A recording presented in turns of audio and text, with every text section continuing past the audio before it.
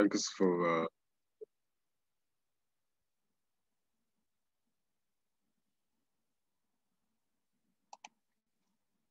so thanks SkolarGate to host me for this presentation. So what I'm going to do now is to present a few presentation about babysitting your well using acidizing technique. So welcome everybody, and hope you are safe. And I hope you get benefit from these insights about acidizing. So our agenda today will be composed of 5 parts. The first part will be a well stimulation objective, so why we perform well stimulation techniques. Second part, we will go through some common formation damage types.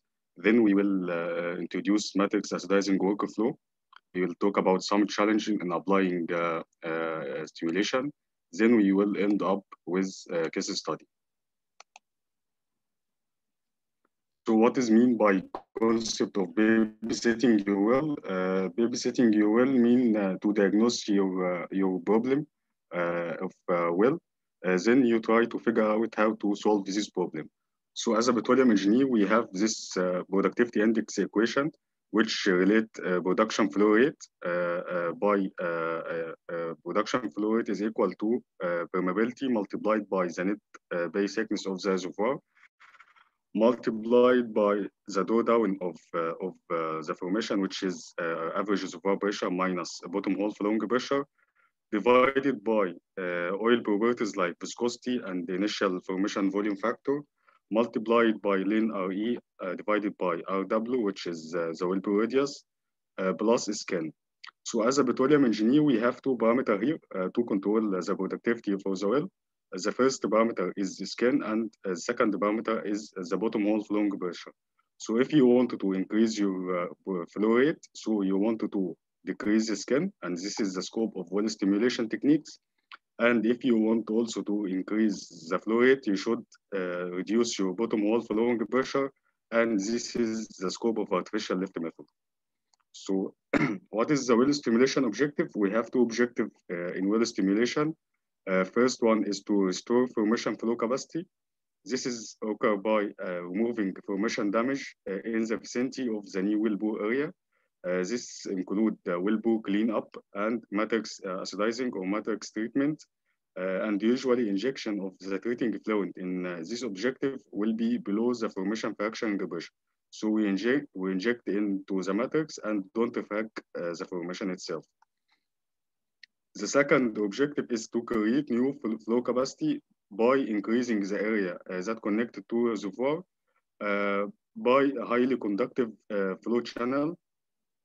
This is called the propped frac or acid frac, and usually the injection of the treating fluid will be above the formation fraction pressure. So we frac the formation itself to increase the area connected to reservoir.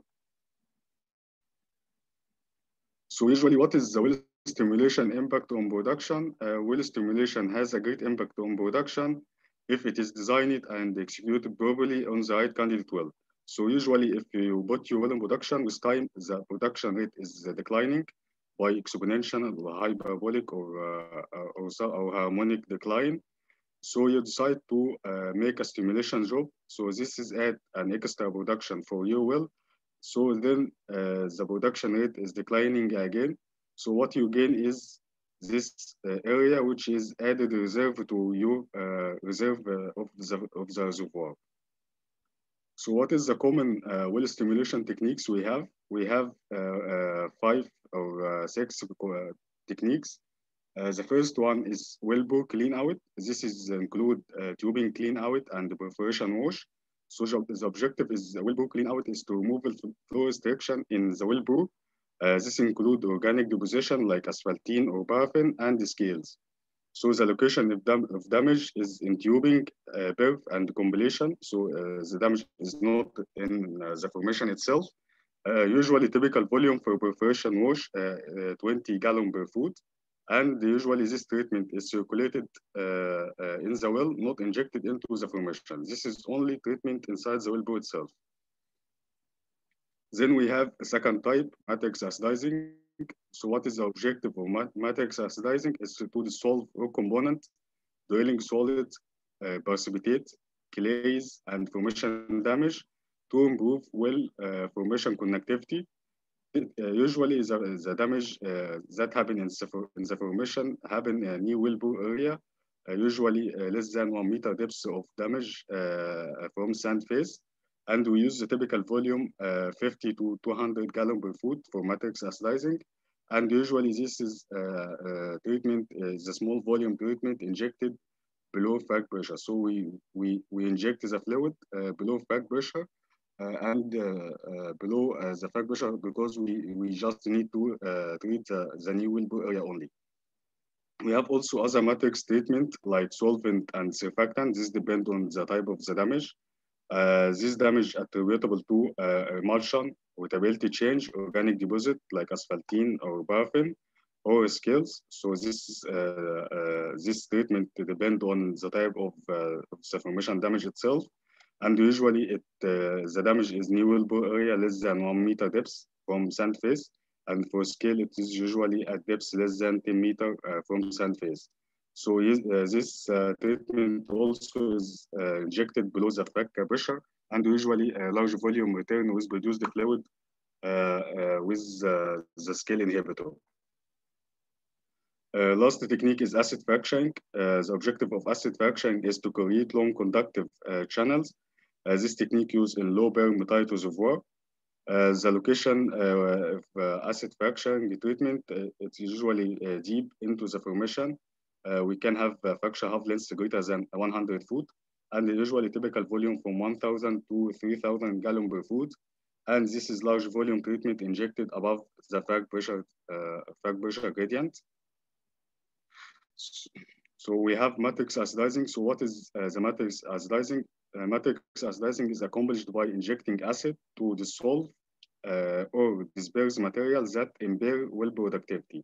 This is usually in sandstone, and the carbonate we usually create new unpaired flow channels called wormholes. So in sandstone we have objective to dissolve the impairing material of well productivity, and in carbonate we usually create new passes. This new pass is called wormholes. And in matrix acidizing, we should emphasize that the fluids are injected below the fracturing pressure of the formation. So this is in sandstone, we have, this is the sand grain itself, quartz grain, and we have imposed clays. This is called the clay filling pores.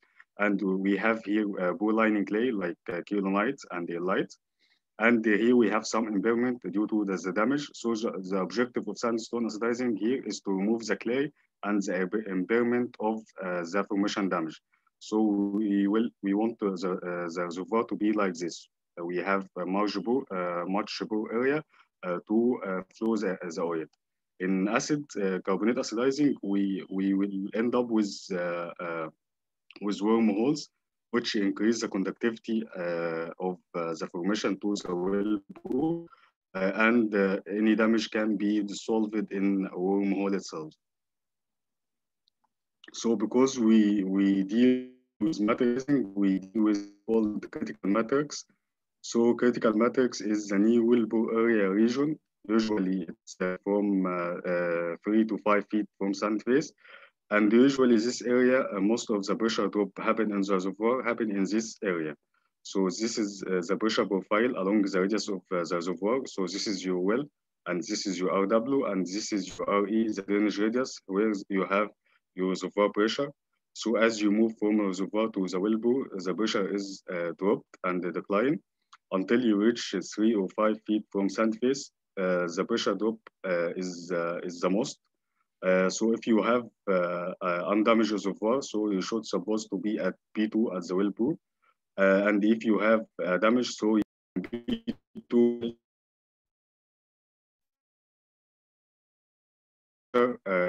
if you don't have any damage. And this is the relation between the permeability of damage zone and the version zone. This is the ideal shape, which is circular. We have depth of damage RD and KD, and we have here the K of the formation. but usually due to the heterogeneity of permeabilities, we have actual shape may be like that. So we have to consider the damage by what is called the skin factor. So skin factor is a way to present the damage in the reservoir. Is a dimensionless parameter that account for additional pressure drop due to the damage. And we have what's called the Hawkins formula to represent this damage. So if your skin is information, if skin is equal to 0, this means that you don't have damage or stimulation, and the formation is neutral. So as the contrast between the version permeability and the damage permeability increased, as we see the skin is increased. So K divided by KD is equal to, this will give us some skin of equal to 5. And as you increase this contrast, you will end up with high skin. Another way to represent the damage, what's called the apparent Wilbur radius. This is the relation of Wilbur radius with skin. So apparent Wilbur radius is equal to Wilbur radius exponential minus S. So if you have S positive, this will be negative. So your apparent Wilbur radius will be less than the Wilbur radius. And if this skin is negative, which means that you stimulated your well, so this term will be positive, and your apparent Wilbur radius will be greater than your actual Wilbur radius. So how we diagnose our well for possible candidate for stimulation, we usually have 4 common evaluation tools. We have pressure transit analysis to get the skin. We have production bubble map. We have a way to review our well history and to see what is corresponding events. And finally, we have production logging technique. So what is pressure transit analysis? Usually we use a pressure built up to determine the value of the skin factor. How we can make the build up? Usually the well is producing for a sufficient time, TB, which is producing time. Then we shut in and observe the build up pressure. So this is the typical sequence of operation. So we have a constant production rate. Then we shut in the well at time 0 and we build up the pressure. And this is the pressure. Pressure decreased with production. Then we stop production and build up. So the pressure is increased. So by semi-log analysis and log-log analysis, this used by well test engineer, as they can derive from semi-log analysis and log-log analysis the skin factor by using Horner equation to determine permeability and then to determine skin factor. So if your skin is positive, so that means that your well is damaged. If this skin is negative, that means that your well is stimulated. Another way to diagnose our well is bubble map production map. So bubble map usually is the first step of field production surveillance to know which wells that are not performing well. We usually plot the wells as a cumulative oil production for well. So this bubble means the cumulative production of the well. So the greater the bubble, the greater the production rate. And here we have some small bubbles like this orange one. That means that the cumulative oil production is lower than the others. So that means that maybe this will suffer from a problem and we need to revisit this well and see what is the problem of this well. And also we can plot a specific productivity index, which is barrel per PSI per foot for each well and see which wells are suffering from low productivity. So this is another way for diagnosing our wells. Third way is to review the well production history and see what's happening in this events. So by monitoring well performance with any variable like daily oil production, productivity index, water cut, and GOR, we can identify changes in the performance. So usually formation damage is occurred after some events like well killing operation, workover operation, injection of unfiltrated brines, and workover into injection wells. So here is the graph of the well productivity. This green color is the oil production, and the blue dot is water cut. So as we see, the production is stable in this period, then decrease suddenly and the water current, in contrast, increased suddenly. So this operation, when we review the events that happened in this time, so we found that the well have some cleaning operation using sandy cleaning operation using oil-based mud. So this caused also from this graph oil production to decrease and water cut increase due to we have potability change issue. So we should propose some stimulation for this well. The last way to diagnose our well is production logging. So by production logging, we can identify a zone with damage. So suppose this is gamma ray and we have here three zones. And this is the PLT, this is the measured flow rate. And as we see here in this zone, there is no flow because there is no measured flow rate in this region. Then we have here flow in the second zone, and the first zone we have a flow. So this may be a zone of damage, so we can investigate the problem here. So we should review our well record, and we make some lab tests to determine the damage. And we can make also what's called scanning electron microscope to confirm the damage type. So this is will lead us to the second part of the presentation about the formation damage type. So what is the formation damage? So formation damage concerns of the formation of volume of rock with a reduced permeability in the new wellbore region. The processes that happen that lead to formation damage act as a restriction of flow due to either physical blockage or reduction in size of the bore throat itself, or reduction in oil permeability or relative oil permeability due to adverse formation mutability change, like this example. So in this example, we have a mutability change. So the oil itself is increasing and the water cut increasing. Also, phases change in producing fluid. You may have gases or some waters.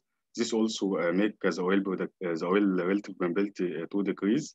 And these two effects are maximized when we have a high flow rate due to turbulent component in the skin.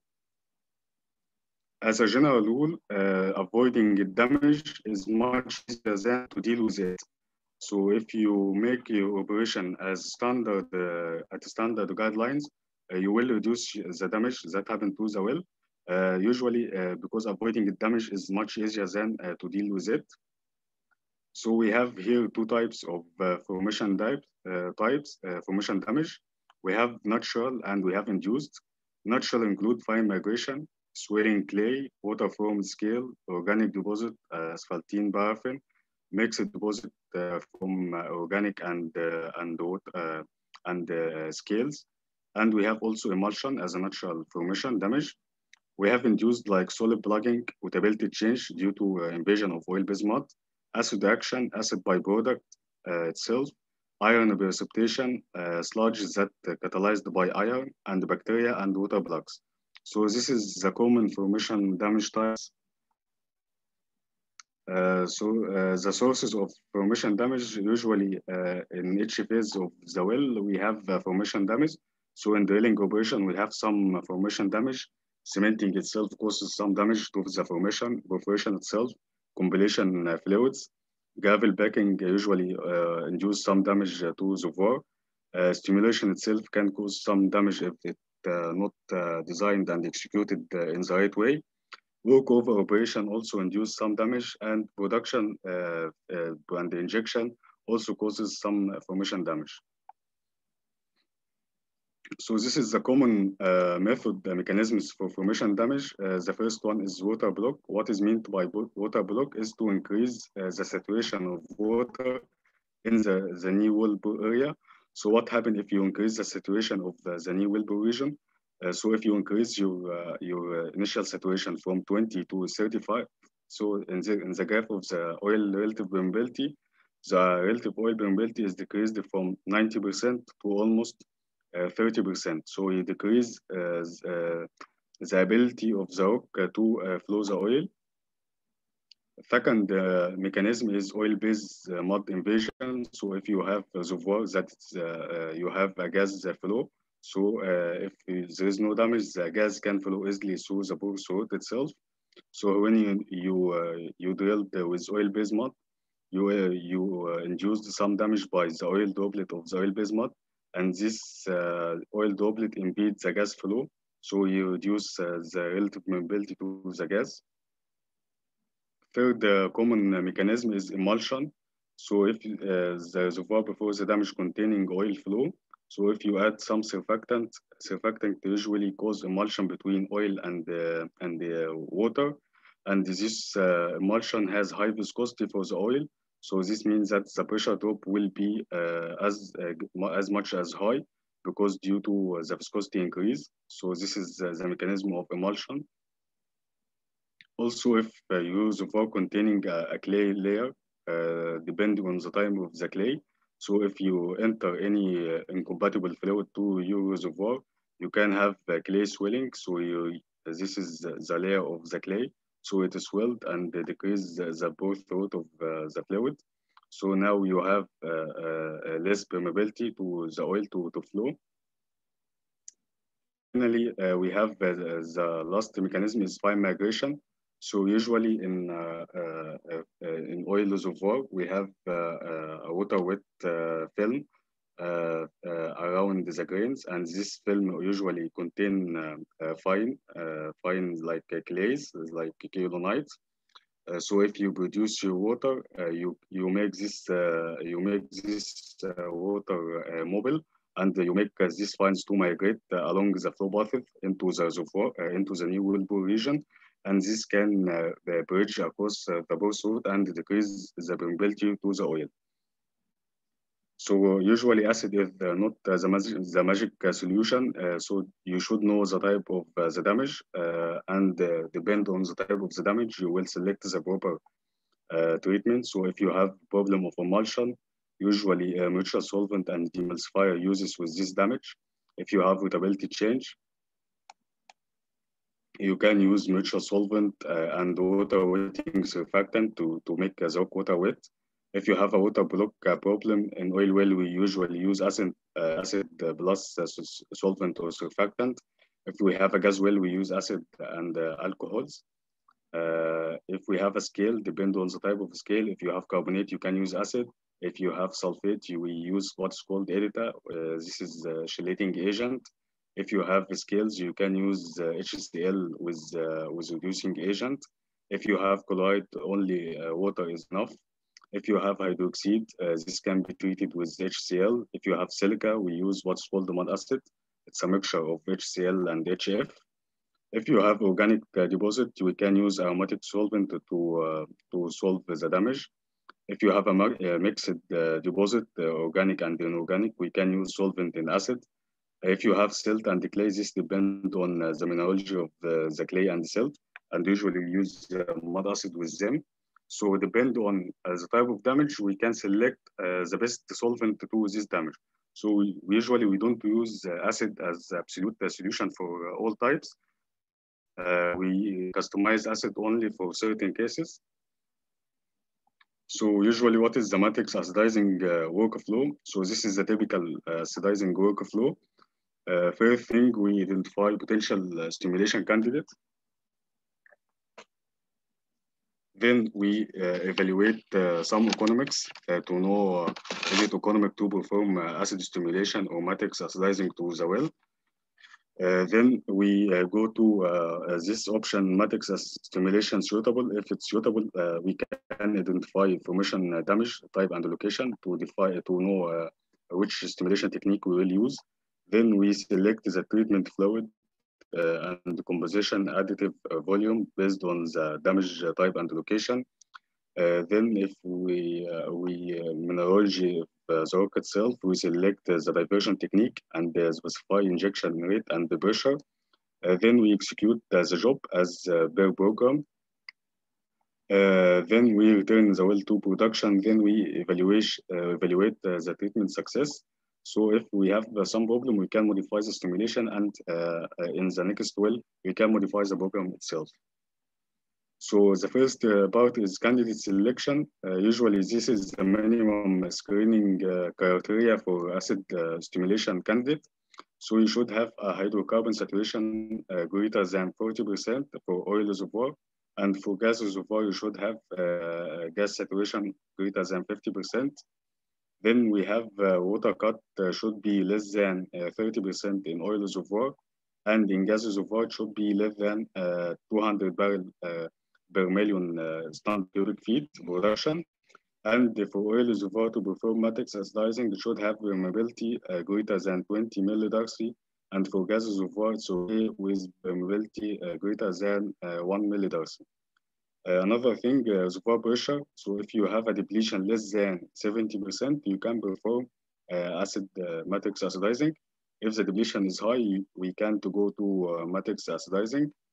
For gas reservoir pressure should be twice abundant pressure to perform acid job.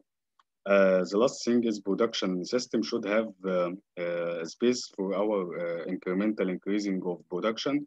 So at least it should have 20% as a spare capacity. So this criteria includes the remaining reserve by knowing the hydrocarbon saturation, and by knowing the permeability and reservoir pressure, this considered as a well flow productivity, and also facilities to have greater than 20% as a spare production. So this is a table include the cases that not candidate at all for performing acid job.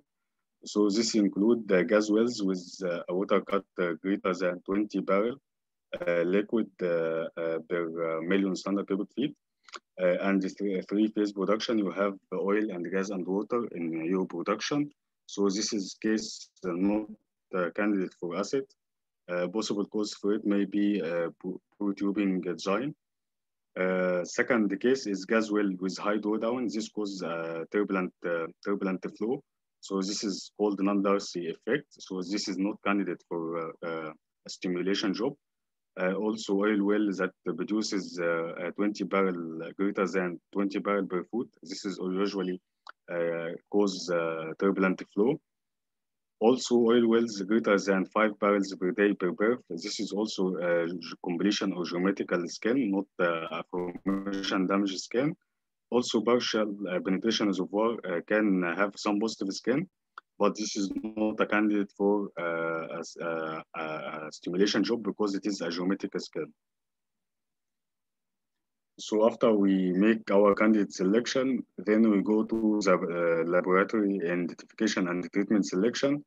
Usually lab tests include formation mineralogy. We can know the mineralogy of the formation by core analysis, and XRD. We can know from the XRD how much carbonate, how much quartz, how much clay from the XRD analysis.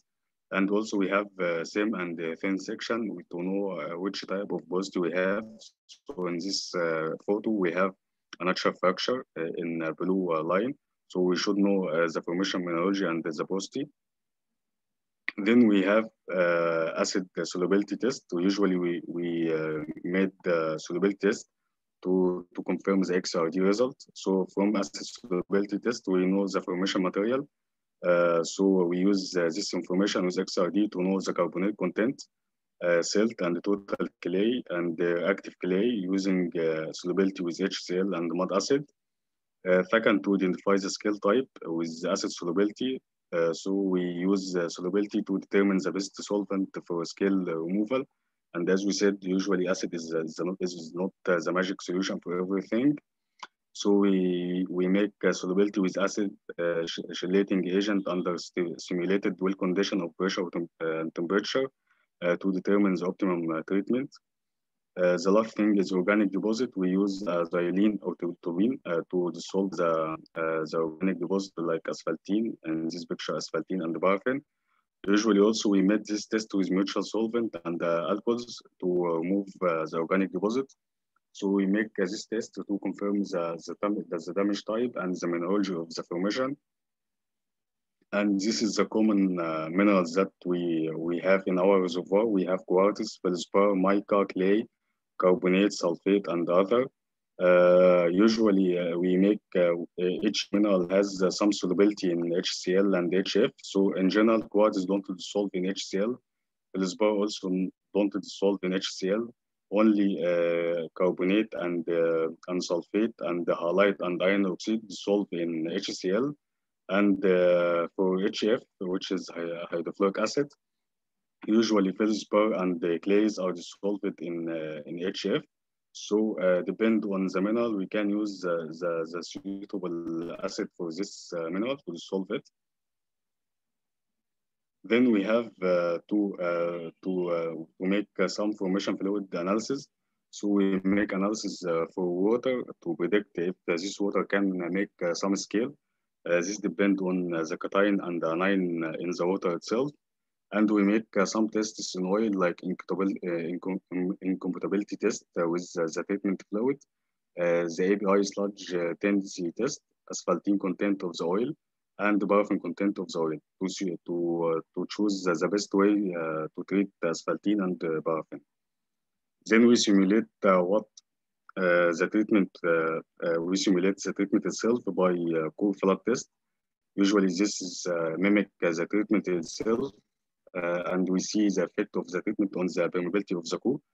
So usually we inject the different treatment fluid and observe the permeability to know how much permeability reduction can be happened due to a certain treatment or increase in permeability due to a certain treatment. And usually this rates from zero point 0.2 to 1 cc per minute, and the pressure range for up to 1,500 psi. Another way to know the wettability of the formation and use the petrophysical analysis. So you should know the wettability of the rock. So if your contact angle less than 90, this is water wet reservoir. If it's greater than contact angle is greater than 90, this is oil wet reservoir. Between 80 and 100, it's difficult to determine the wettability. So if you deal with oil wet reservoir, you should this will affect the treatment design. If you deal with the water wet reservoir, also this affects the treatment design. So you should know the wettability well. Also, the porosity, we have two techniques to know the porosity from petrophysical analysis or from the core. We have effective porosity, and we use Boyle law from the core analysis to determine the effective porosity. And we have also total porosity from bulk density measurement. Then we have permeability to determine from the core analysis. This is happen usually by nitrogen or liquid under confining stress and downhole temperature to determine the permeability of the rock. And again, avoiding damage is much easier than dealing with it. So you should remember this rule very well. So then after we identify our candidate and make our lab test, then we will go to treatment fluid selection. So we have here as the first step acid type, we have HCl, we have organic acid, we have mud acid.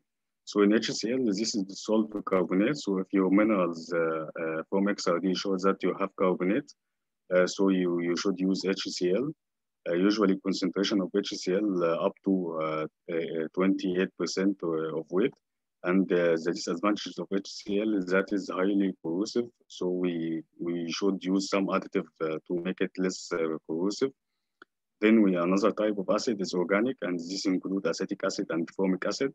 Usually they are weaker acid than HCl, but they used for high temperature wells. And the advantage of them is that they don't need corrosion inhibitor because they are non-corrosive.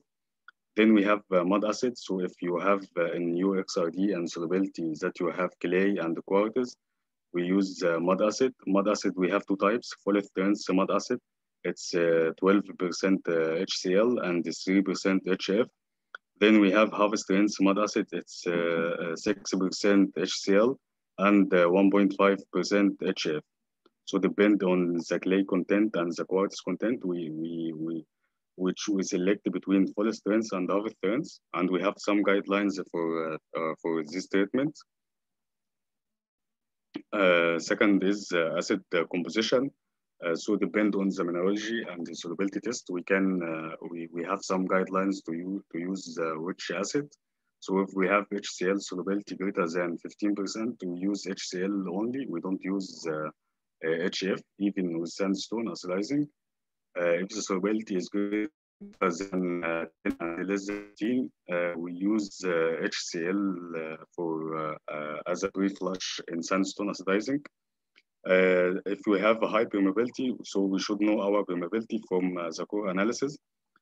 So if we have a high permeability greater than 100 millidarcy, this is also depend on how much we have quartz and clay and feldspar. So this is all these guidelines to determine which treatment is suitable for our case. And also if we have low permeability less than 100 millidarcy, and we have different mineralogy, so these guidelines show us which fluid system is suitable. So in treatment also we add some additive with certain function.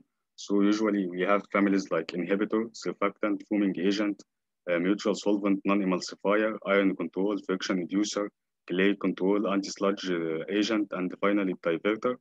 So all of these additive, each one has its function, and you should know what is the function of each additive. So usually the general function are to prevent excessive corrosion by corrosion inhibitor, to prevent sludging, to prevent emulsions, to prevent ion precipitation, to improve the coverage of the zone treatment, to improve cleanup during flowback, to prevent reaction product precipitation, to stabilize clay, to disperse paraffin and asphaltene. So all of this function, you should use additive wisely and for a reason. So usually we use inhibitor because if we use HCl, if we use acetic, we don't use inhibitor, so it is costless. Costless meaning if you use inhibitor with acetic or formic. So you should know what is the function of the inhibitor and the certain and each additive you should know its function to add it with percentage to reach the function well. So you have to balance between the additive. Because the additive could have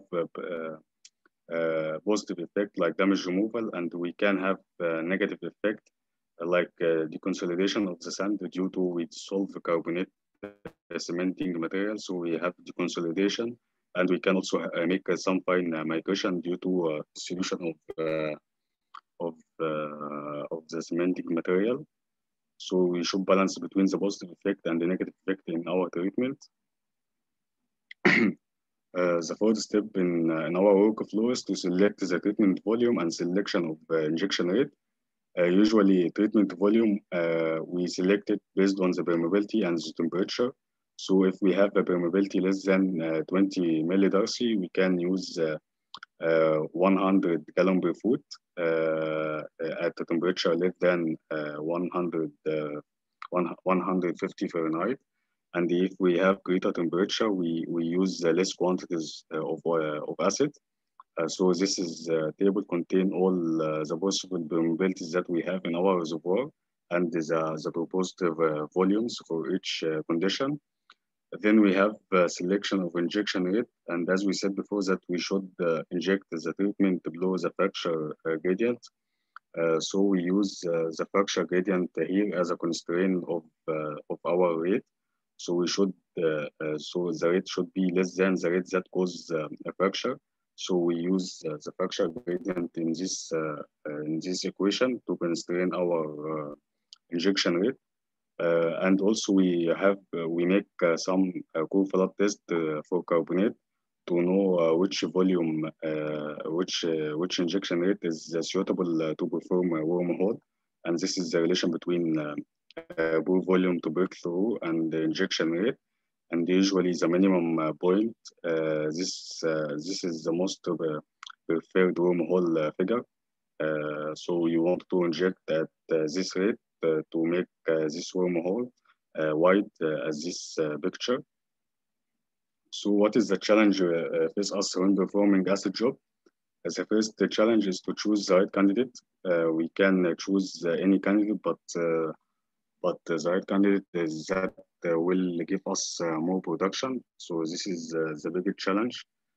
Second, the challenge is to design for the optimum treatment. So you should make all the lab tests to know which type of treatment you need. Third challenge is choosing the optimum diverter to make all zone taking acid. So this is also considered the main challenge in acid itself. Fourth challenge is to know the current fracture gradient, and usually this information is absent. So we use our best estimate for fracture gradient estimate to choose the injection rate. The fifth challenge is to know where your acid is go. So this is knowing the intake during pumping. So this is the biggest challenge we have during the injection. And finally, we have to quality control and quality assurance during the job execution itself to have a good result of the job. So let's go to the last part, which is a case study. So the problem here, the well was drilled and completed on carbonate formation. After the perforation, we don't have any flow. We're trying to lift the well with nitrogen, also no flow, and this is the trajectory of the well. So we have in this well we have physical analysis shows that SCW is almost 20%, which make it candidate because we have a reserve here. And the porosity was 25%, and the net pay thickness is 60 meter, and we have a permeability from 30 to 40 millidarcy. And we also have image for our carbonate. So we have from this image we have natural fracture and the semi-open. That means that they have a conductive material. So based on this output of photophysical and the image data, we decide to perform acid stimulation job to remove the drilling and cementing damage. So we go to the lab test and make XRD result. And as we see, XRD result shows that the calcite percentage is almost in the first about 30%, and we have quarters at 10%. And in the lower zone, we have calcite percent, it's 51%, and quarters of 17%.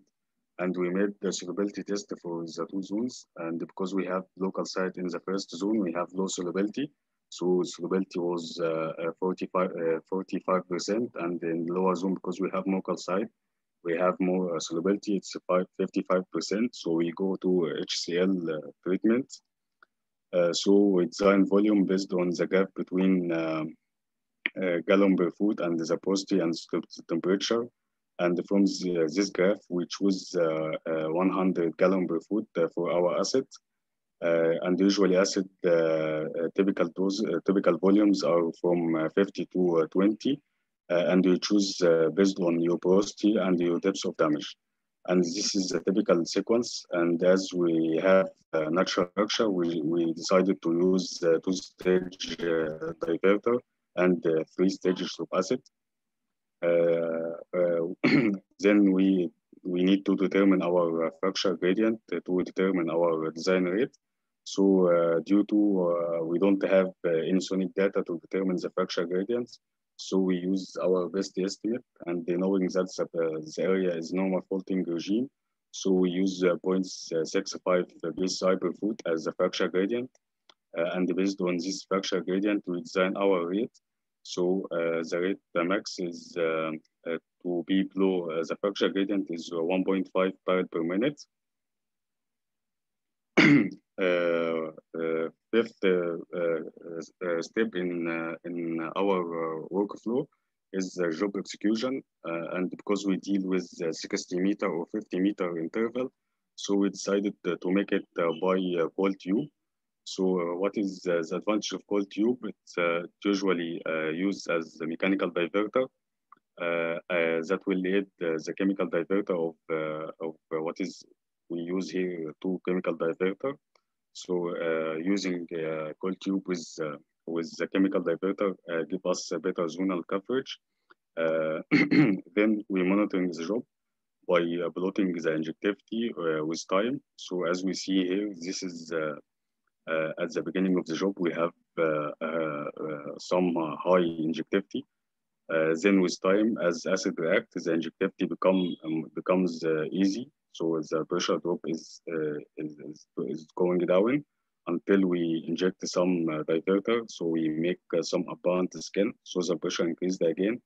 And when we deal with another zone, so the pressure again is declined because acid react with the formation until we reach at the end of the job skin of -2. So from this graph, we can know how efficient our acid solution by observing the pressure trend.